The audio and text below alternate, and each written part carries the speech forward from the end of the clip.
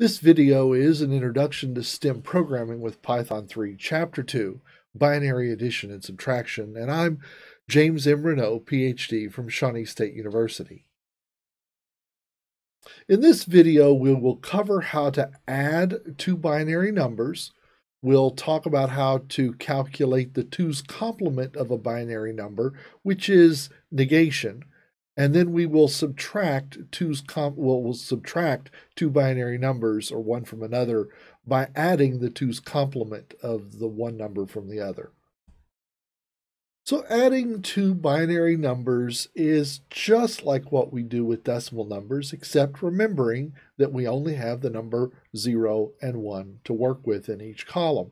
So we align our integers to the right, like we do in decimal, and we then work from right to left, adding down and then carrying any overflow, any number greater than 1 in a column, and putting it in the next column. Remember that 1 plus 1 is 1, 0, which is 1 plus 1 is 2, but 1, 0 is how we write the number 2 in binary. 1 plus 1 plus 1 would be 3. 1, 1 in binary, and 1 plus 1 plus 1 plus 1 would be 1, 0, 0, which would be 4 in decimal, but it's 1, 0, 0 in binary. So when we're adding columns, it gets a little, you could get confused if 1 plus 1 is 2, but remember, we're dealing in binary, so 1 plus 1 is 1, 0, and 1 plus 1 plus 1 is 1, 1. Here you can see I'm adding two binary numbers. I'm adding the number 101, 01101 to plus 11101.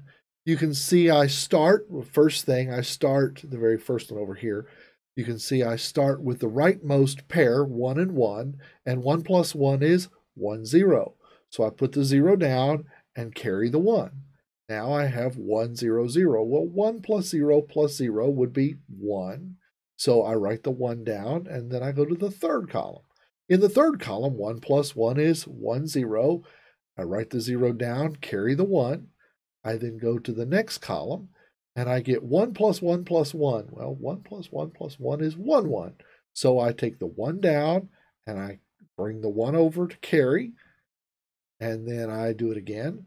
1 plus 0 plus 1 is 1, 0. Put the 0, carry the 1, keep coming over, and I now add the 1 and the 0, or the 1 and the 1, to get a 0, carry a 1, add the 1 and the 0, 1, and then I just bring the 1 down because I don't have anything to add to it. There's nothing on the bottom or carried over to the top. So the result would be 11001010 of adding those two binary numbers. It works just like it does in decimal, but dealing with all the 1s and 0s and 1s and 0s, it can get confusing. So do it nice and slow and talk yourself through it. It is possible to subtract two binary numbers by doing the whole borrow and reverse carry kind of thing that you do with decimal numbers. But trust me, it gets really confusing really quickly. There's an interesting thing with binary numbers called the 2's complement, and it's basically like negating or creating a negative number. And in the computer's brain, in the computer's memory, negative numbers are stored as 2's complements. So what I'm going to talk about in the next couple slides is how to convert a positive binary number into a 2's complement binary number, which is a negative binary number. So what you do, stop and think about an 8-bit number, a number with 8 1s and 0s. You've got 8 possible digits. It can be between 0 and 255 unsigned. It can contain up to 256 different values from 0 to 255, or it can contain a negative 128 to positive 127 signed, which is the same 256 different values.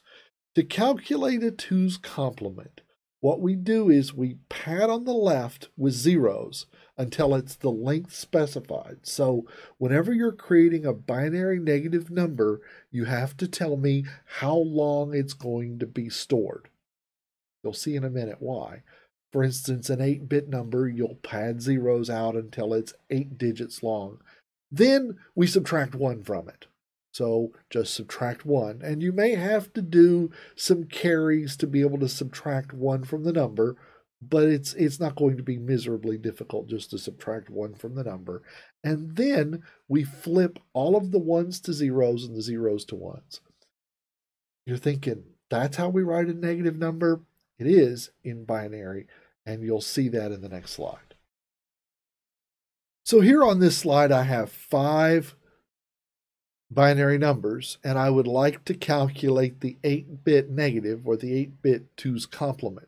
Let's look at the first column on the over here.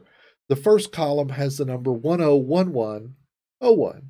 Well, we have to pad it out to 8 digits, so it's only 6 digits long, so I put 2 extra digits, 2 extra zeros on the front. Just like with a decimal number, you can put an extra 0 on the left and it doesn't matter. We then subtract 1, so you can see that 00101101 becomes 00101100, and we flip the bits. Every 0 becomes a 1, and every 1 becomes a 0. So the negative number of 101101 is 11010011. Let's take the negative number of 1011, which is what, 8, 9, 10, 11, right? Because 1, 2, 4, 8, 8 plus 2 is 10 plus 1 is 11. So the number negative 11 is represented in the computer's memory by this number, well, I can't get my hand over there, but it's right there in the second column. So we pad it out to 8 digits. We then subtract 1, making 11, 10, and then we flip all the bits, and we now have 11110101, which is negative 11.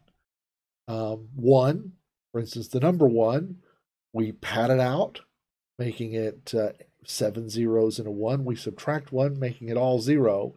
So a negative 1 is represented by 8 ones, or however long the width of your binary number is. The fourth column, you can see that the number,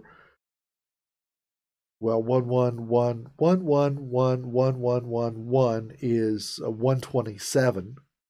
So 127, we then pad it out to 0 in front. We subtract 1, taking it to 126, and we then flip its bits, and that becomes a negative 127 with 1, 0, 0, 0, 0, 0, 0, 1.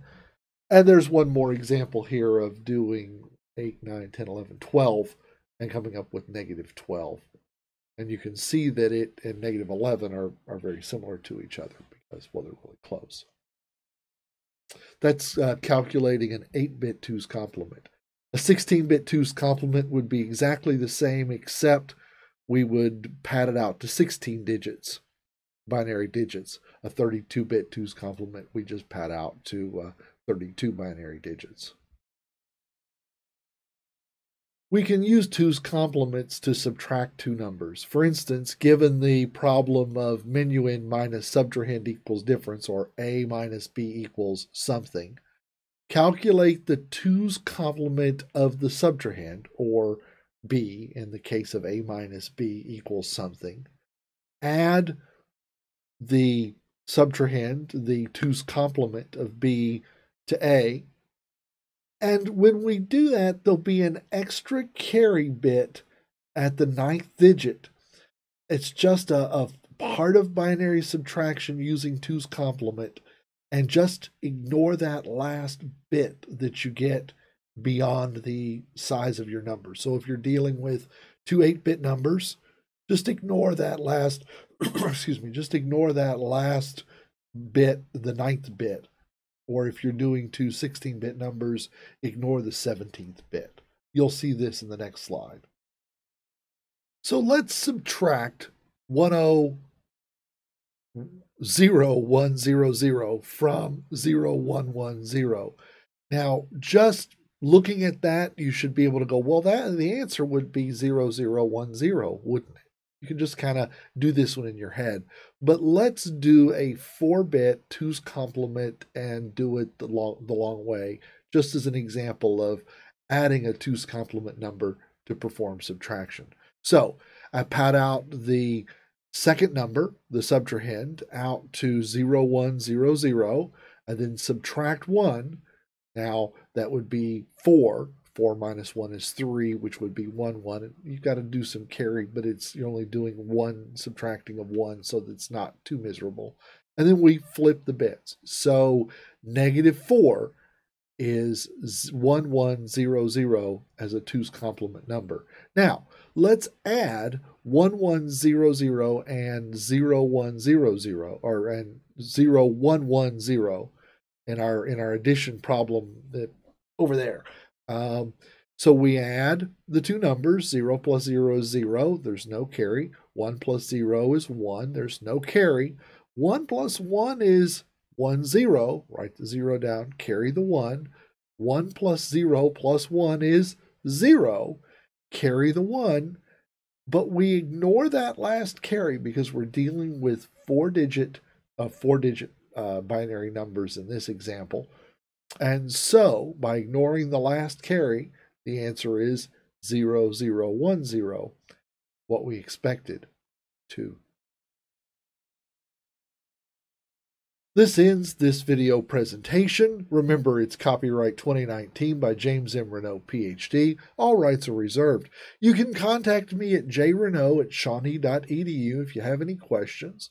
Remember also, this work is licensed under a Creative Commons Attribution, non-commercial, share alike 4.0 international license. And I'd like to say thank you for making it through another one.